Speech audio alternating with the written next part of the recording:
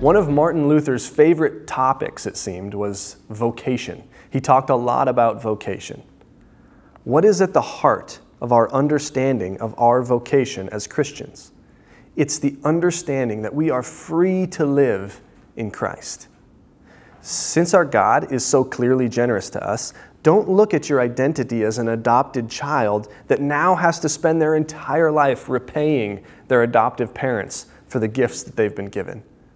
No, look at your identity as an adopted child who is free to live, but to live in Christ.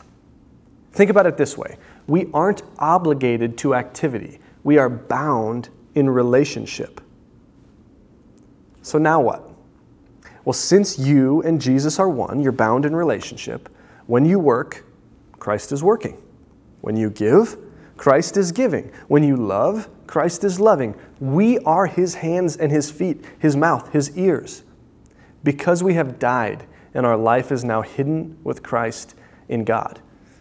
The most freeing part about the good news of Jesus is that you no longer have to win divine favor with God by what you do. He doesn't need your work. He doesn't need your money. He doesn't need your time. Okay, so I understand that God's done all the work. But I have time and I have money and I have work to do, so what do I do?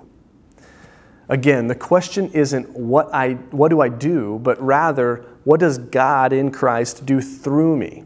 So here's how we should look at it. Here's the answer. Christ wears us like a mask so that He might be of service to others through us. God doesn't need you to tithe your money. But your neighbor might. God doesn't need you to serve the church or serve in the community, but your neighbors do. God doesn't need you to commit time to Christian disciplines, but you and your family and your neighbors definitely do. You no longer live. Christ lives in you, and that's the best possible reality you could hope for. So again, God doesn't need every good deed. He doesn't need your dollar or your hour that you could offer.